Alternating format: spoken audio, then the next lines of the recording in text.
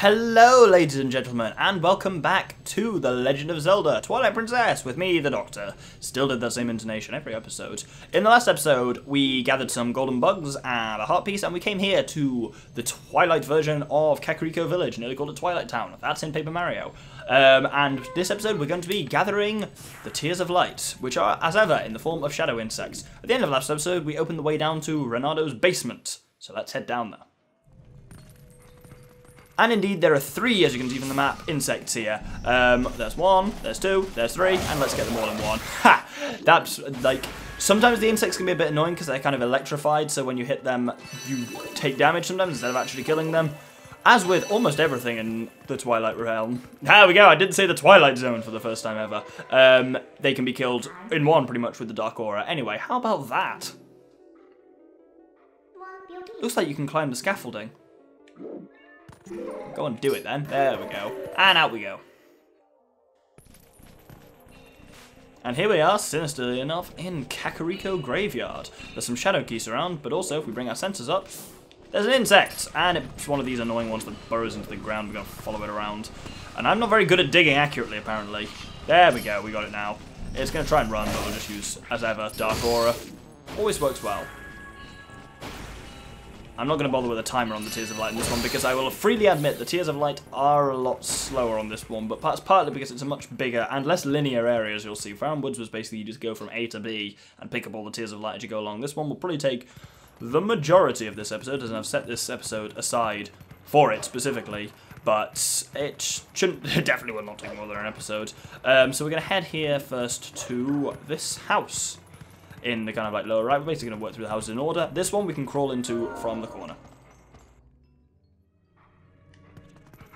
And when we hop up, you can see in the corner of this house, it's actually a general store, I think, there is, marked on the map, is a bug.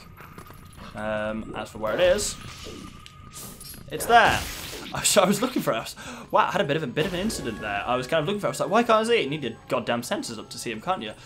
I've only played this game blinking double figures of time. I probably actually have played through this double figures. It's not my favourite Zelda, but I do really like it. It's just, I always had a bit of a conflict about this. I want to get out. I always had a bit of a conflict about this game because I really liked it, but my brother absolutely hated it. He thought it was basically just slow and boring and just too serious. And it's a common complaint with this game, and I kind of say it basically it does, as compared to something like The Wind Waker or Skyward Sword, which kind of immediately surrounded it, it does take itself very seriously. And a lot of people argue that it looks like shit. Oh, there's a shadow trumpet first, and not anymore. It does, yeah, it looks weird because it tried to, like, realism, kind of going for realistic graphics only works if you can do it well, otherwise you just kind of fall into what we in the business refer to as the uncanny valley, which is things that look weirdly enough like humans to creep you out, but not enough like humans that you actually think it looks kind of right, and it's kind of like, just ends up looking creepy, and this game really fell straight into that particular valley. And unfortunately, as I mentioned at the beginning of the last episode, the HD remake, not that psyched for because it's just a HD texture pack.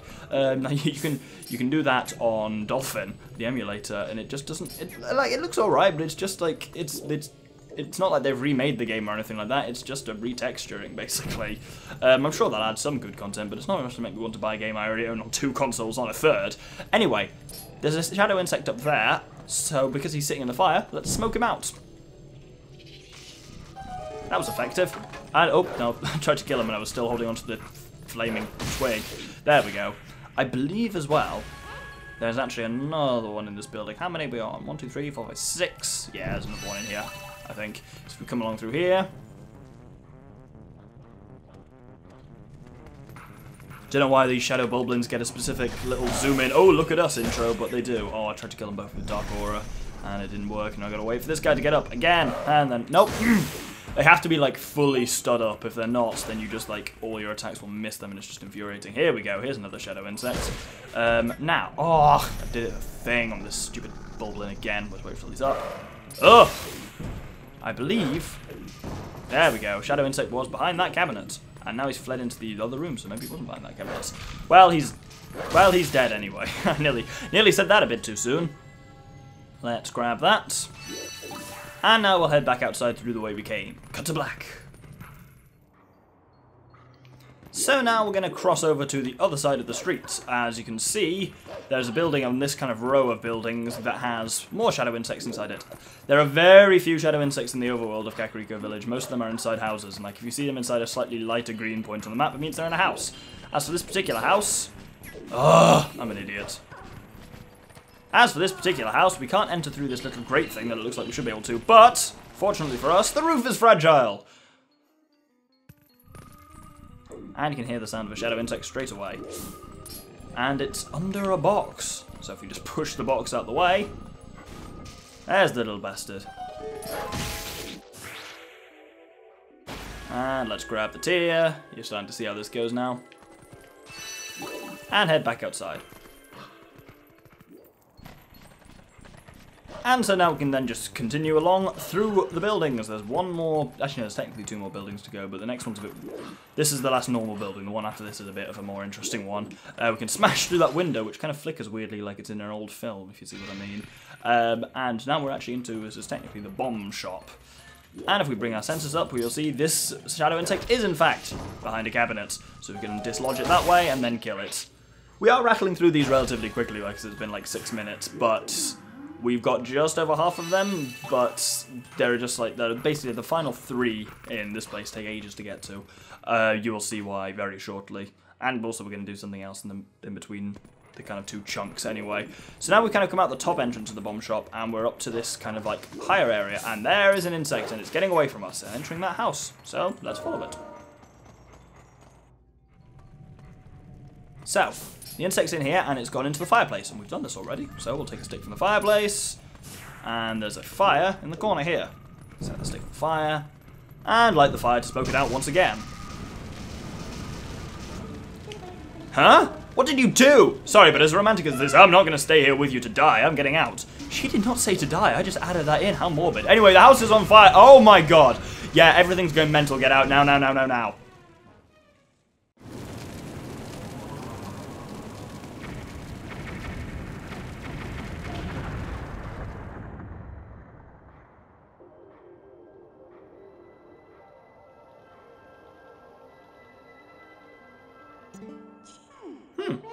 I don't suppose there's any nicer way to hunt these things, huh?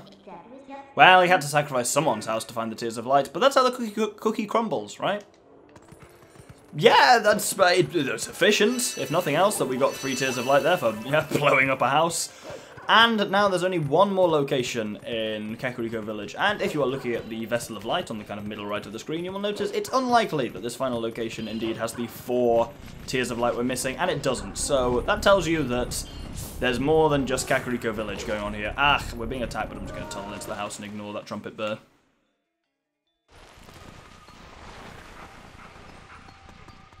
So once again, you can hear a shadow insect, and it is here in a jug. Let's just kill it straight away. Oh no, we didn't kill it straight away. Actually, it attacked us and actually did a surprisingly large amount of damage to us. Thanks for that, blue rupee. Every time you fire up the game, it reminds you what a blue, red, and yellow rupee is.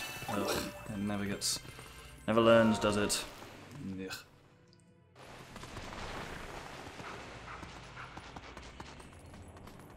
So where to go now? Looking at the map, you will see that it's completely empty. So let's try heading over this way. There's 2 boblins and there's another gate, so let's kill the boblins. And there's no way to dig through the gate. So that's clearly not meant for us. If we bring up the map, you'll see there are 3 more. Up there. Specifically, where is that, you ask? Death Mountain. Yes! That's why this takes a while, because it's been, what, 7, 8, 10 minutes to get the first lot, with a couple of cutscenes in between them. This will take the rest of the episode to get up Death Mountain, because that takes a long time, unsurprisingly. Looks like the path's impassable, but I can get you up if you want to go. Indeed you can! If we head over here, we can summon Midna, and 1, 2, up we go. Look at this! I sounded exactly like Tricky from Star Fox Adventures here. Look at this! Anyway, this is a new species. This is a Goron. Oh, why do I have to stand guard? The ladder is destroyed, so it is not like any humans will come up. And what is with the elders? If we have a problem the humans can help with, we should ask. It is better than suffering for the sake of pride. Well, he can't see us anyways, let's sneak past. Never mind your guard duty. All you're guarding against is spirits. So, you can see from the map once again, this is a large area. So, ooh, Lord. Ooh. That's why I shouldn't drink while doing episodes, but I do, because my commentary is better when I'm drinking. God, that sounds really bad. I really should not drink responsibly, ladies and gentlemen. Anyway, if we come up here, you will hear a shadow insect. You should watch out for these. Watch out for these geezers is what I was going to say, or geysers if you're American. That's a very contentious point, that, because to an English person saying geysers sounds ridiculous, but geezer also sounds in its own way ridiculous. It's like, oh, my cockney geezer. So it's one of those phrases where I don't know which one I say, because I honestly don't know which is my normal pronunciation, because both sound stupid to me. Anyway, this thing is fucking running rings around. Oh my god. Get fucked. Oh, he's proving annoying. Ugh. Is he going back underground? I didn't even know they could ever do that. You piece of shit. Get the fuck up here. So get the fuck up here. I'm digging on you. There you go. Right. And get wrecked. Oh my god. Why are you not attacking him properly? Right, seriously, what's going on here? Something's gone spooky. I'm not okay with this. Oh my god. What did that take? A minute to kill one thing? Because I think we were on a slight slope, so whenever I did the dash attack, it wasn't actually dashing properly. Anyway, you'll have heard, if you were listening very carefully, a strange sound in the background. Specifically, there's this stone. Cast your mind back to episode 5 and the hero Shade, who said, listen for the stones that howl with the sound of the wind. And then cast your mind back to episode 3, when we learned how to howl. So it's telling us to go up, middle, down, up, middle, down. So what? You can listen to it as this as many times as you want to get the rhythm and where you change it. And once you're confident you've got it, hold A, and then hold the directions. And it's as simple as that to howl your first tune, see if you recognise it.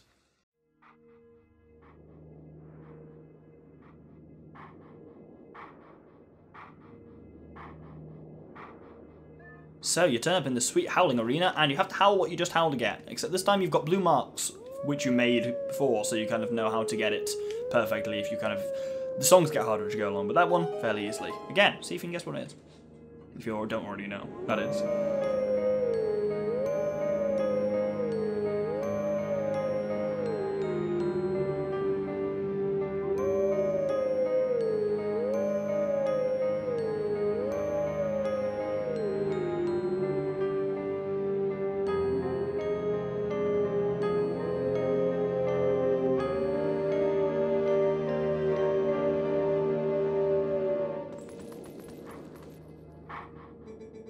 Let teachings of old pass to you. Take sword in hand and find me.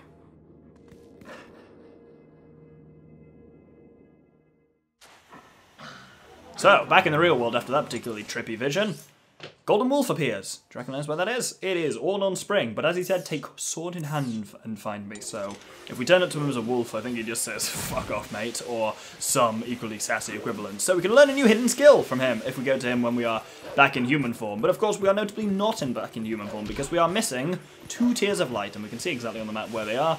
And we should be able to get them cleaned up easily by the end of the episode because we... He's hot. You know what, I'm going to call them fumaroles, because that's what they are actually called. They're not geysers anyway, because a geyser is actually when tectonic, well, like when boiling water sprays up as, like, boiling water spray, whereas that's gas. So actually it's called a fumarole, I think. Yeah, Death Mountain, by the way, in case you hadn't noticed. And some shadow beasts. So let's head down and kill these first, because we can unlock ourselves a warp point that way. You'll notice there's this little fucker who's off in his own little house in the corner. Kill him first. He's deliberately designed to fuck you over because it's so easy to kill the other 3 in one and then just forget about him. Let's see if we can get all 3 of these in one. Oh, dicks. Actually, no, we've left 2 alive, that's fine. If you crash into the wall while you're doing that technique, you will just stop it instantly, and it can be slightly annoying if, like, there you miss one of them, but we still had 2 left, so they didn't all revive. So we got a warp point, we can come back to Death Mount at any point, that's great, and there's a shadow insect on the wall. There's a shadow insect in the air. And there's a shadow insect in the dead zone. I couldn't think of it. I was going to say in the afterlife. That would have been much better. I don't know why I didn't say that. I mean, it would have been much better. Still not good, but anyway. If we time this with the fumarole, once it stops, up we go. And there's another spirit here. And indeed, it's another Goron. Why do I have to stand guard at a dead end at the bottom of the cliff like this? Wait a second, have they tucked me out of the way because they think I am useless? Oh, poor Goron with self-esteem issues. Bless. Anyway, there is another bit up here where we can go up here. There's a shadow trumpet bird behind us. Let's kill him. Oh, dicks. Ugh. I'll get back up there. Well, let's try that again. I mean, I was successful in killing the shadow trumpet birds, but I need to stop calling them that. They're actually called shadow Kakaroks, or sometimes just shadow birds, but I'll always call them trumpet birds. Ah! Now we hear a strange thing with Death Mountain, and it does occasionally erupt, and a lot of shit falls down. Anyway, there's one final Goron here, who, if you listen to him, will say, Oh, another fumarole! And once again, it is in the worst possible place. I suppose the path is impassable now. Hint, hint, hint. This one doesn't stop, this one keeps going. So, we'll head off to the right, and down into this weird area. It's technically a hot spring, but it's not got any water in, so it doesn't actually... I mean, just... Oh my goodness. The volcano's kind of erupting on us. That's problematic. Right, where is... Aha! There's the shadow insect who's right next to us the whole time. And with that, I believe, is our final tier of light.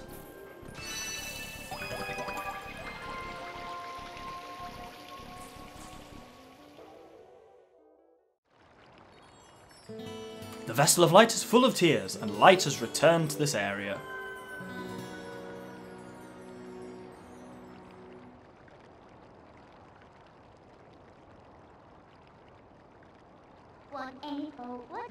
Oh, I was just trying to have fun. Don't forget that fused shadow.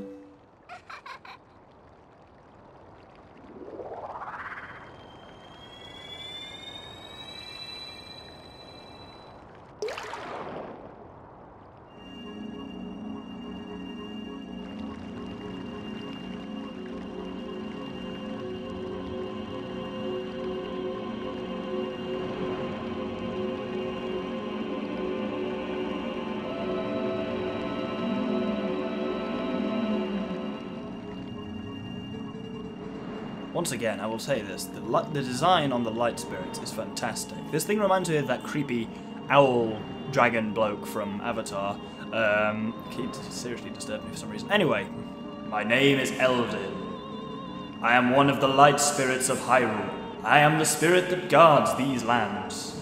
O great hero chosen by the gods. The dark power you seek lies on the sacred grounds of the proud mountain dwellers. But already those grounds have been defiled, draped in shadow, and seeded with evil. You must go to those sacred grounds and cleanse them.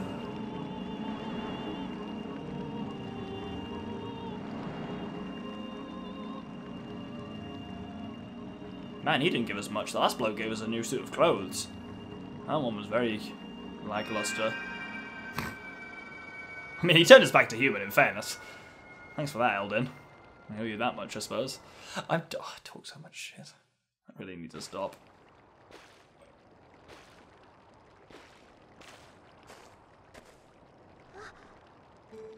Doctor? Oh, eat shit, Colin. Oh, baby judges you as he walks past, nonchalantly, pretending he wasn't acquiescent to a crime. Haha! See, Beth, I told you Doctor would save us! No, you didn't. I agree with shifty baby's look there. Colin told everyone Doctor would save us.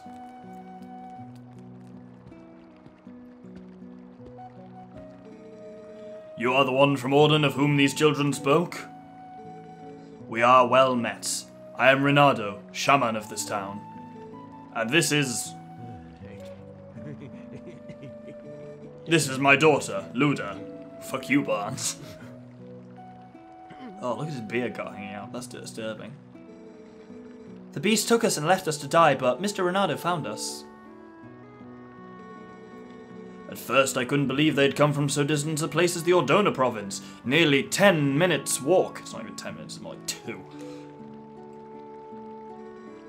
Yeah, we don't remember much.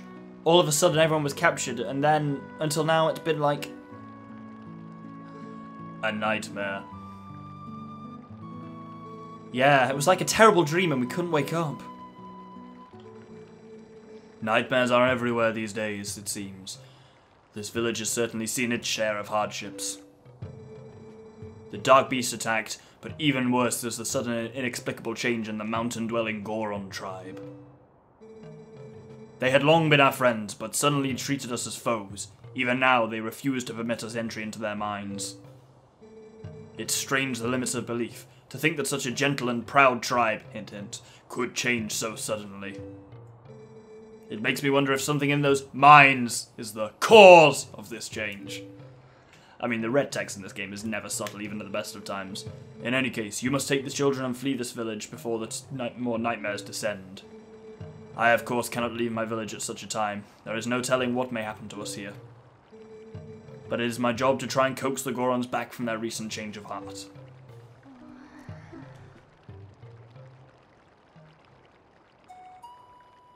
I think we'll end it there. It's been almost exactly 20 minutes once again, actually, it's been slightly more. So, yeah. We've returned light to the Eldin province, and specifically Kakariko village. And so next episode, we're going to be trying to work out a way to head up to Death Mountain and see if we can convince the Gorons to stop being dicks. Thank you very much for watching. I've been the Doctor with the Infamous Gentleman, and this has been The Legend of Zelda Twilight Princess. Thank you very much, and good day.